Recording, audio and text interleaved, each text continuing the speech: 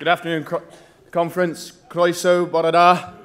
Yes, I did spend 3 years here and I managed to get a few words out, so apologies to those who tried to train me in Welsh for a long period of time.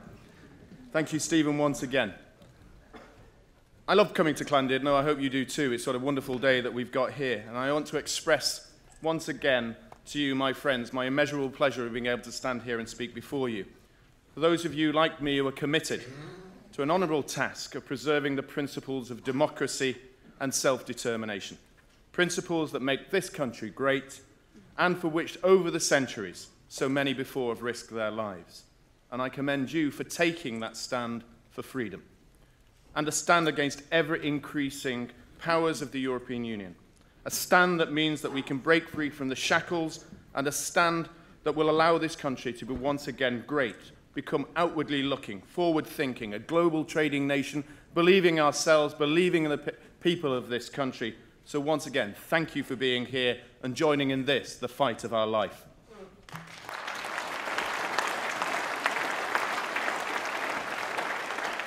But as Stephen has said, there are those who are going to be fighting hard against us, and it's recently also shown by those who don't believe in Britain. They don't believe we're good enough. In fact, they believe the opposite. And recently, on a daily politics show, I was sat with David Lammy, the Labour MP for one of the seats in North London. And during that case, I was setting out the very positive case of why Commonwealth citizens, black, mixed, ethnic people like myself, should support leaving the European Union. And I raised a very important issue of how 2.5 million Indians fought alongside people like my grandfather to defeat a European dictator. And David Lammy said, "You were right. 1 million of them died for the European project." Well, it was quite amusing, because there are good pictures out there that see me doing a double take. The European project, I said. Surely he's made a mistake. So I turned to him, "David, did you really say the European project?" And without any hint of irony, he said, "Of course. They died for the European project." Well, this time I said, "I'm sorry, David. They didn't die for the European project, because the only European project at that time was world domination by a dictator who wanted to kill millions of people, who wanted to put Jews in in ovens, who wanted to murder the disabled and kill those who were gay. They didn't die for the European Economic Community. They didn't die for the European Union. They died for freedom and democracy and the British parliamentary system."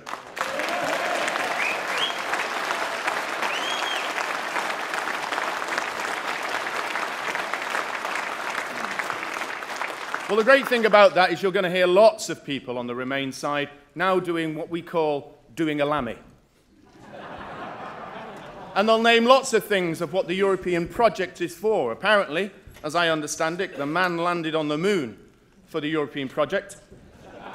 Jeff Hurst scored a hat-trick in the World Cup for the European project.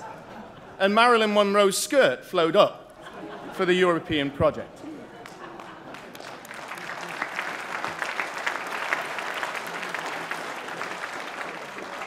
Well, don't listen to them, ladies and gentlemen, because there is nothing good about the European project.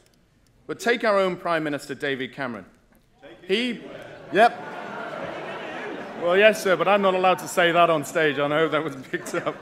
He promised the people of Britain that we will renegotiate fundamental change to the European Union. He promised to listen to us on the issue that concerns us most, immigration. He promised his negotiations would bring back border controls, that we'd be able to take control of our borders and take control of benefits in work and out of work. But he failed, didn't he? And not only did he fail, one of his best friends, Michael Gove, a justice minister, said he failed to secure a deal in the European Courts of Justice could override it. Well, all we got was empty promises from an empty man.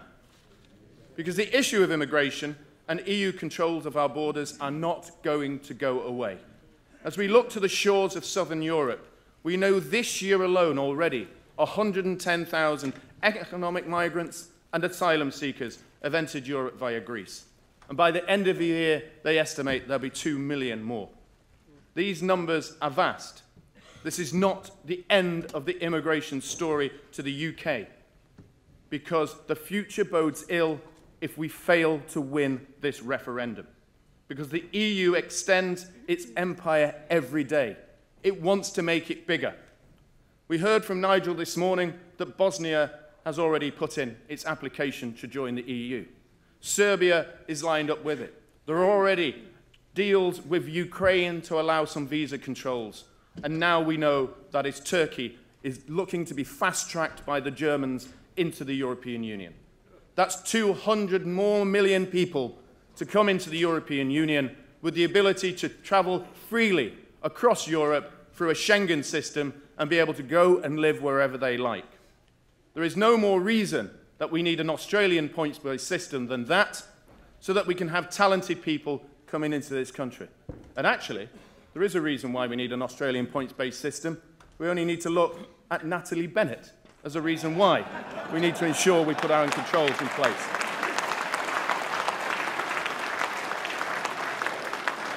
We want talented individuals who can speak clearly, bring and promote a positive Britain. Unfortunately, we have Natalie Bennett. But freedom and democracy are the core reasons for us to leave, but they aren't the only reasons. The mainstream media are willfully ignoring Turkey's applications and the inevitability of them joining the EU. Turkey now has more than 72 million people. But because of its high birth rate, the Turkish Statistics Institute have said that by 2023, the population will have surpassed the 90 million mark. Indeed, the United Nations' own estimates is that the population of Turkey would have reached 105 million people by 2050. These figures alone will show that Turkey, if it joins the EU, will become the largest member state and therefore have the largest number of MEPs, the largest ability to try and control and govern the European Union. Officially, unemployment in Turkey is around 10%, 7 million people. Youth unemployment is at 19%, 5.9 million people. This is the highest of all OECD countries, where the average salary is £540 a month.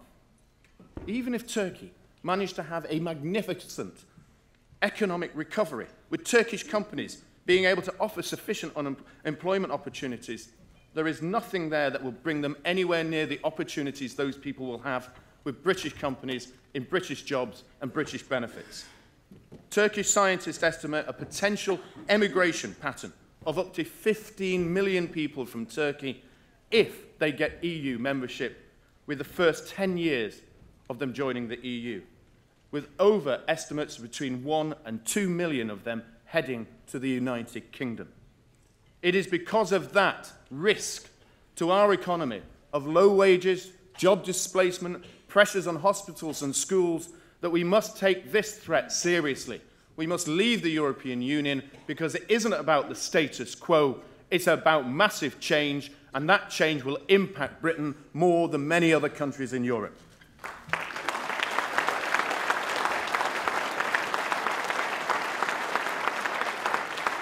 So David Cameron talks about prosperity, but there's also security.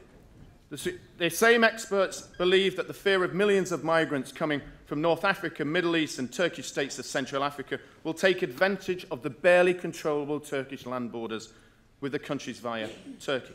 We see that migration is now uncontrollable, but just imagine this is a country that borders Iran, Iraq and Afghanistan. How do you think ISIS were able to get their nefarious and evil people into Paris? They got them through porous borders and a Schengen system that wasn't able to stop them. How do you think we're going to stop those millions of people and ISIS doing the same thing through the borders of Afghanistan, Iran, and into Turkey? We will not be able to do so. The only way is by leaving the European Union and securing our own borders. That is the security that David Cameron should understand, and that is the security that we believe in.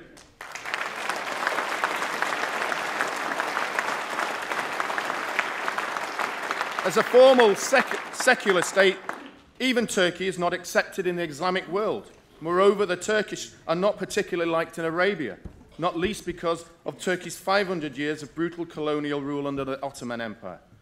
Meaning if we allow Turkey in, not only would we have an open border with lack of security and the dangers that lies therein, we'd have economic mess in the United Kingdom. I want Britain to be free from the risks of mass migration from an ever-expanding empire of the European Union, of Bosnia, Serbia, Ukraine, Turkey, or any other country that they want. I want to be free from the risks of ISIS. I do not want people traffickers making billions on the backs of innocent poor people who deserve to be looked after.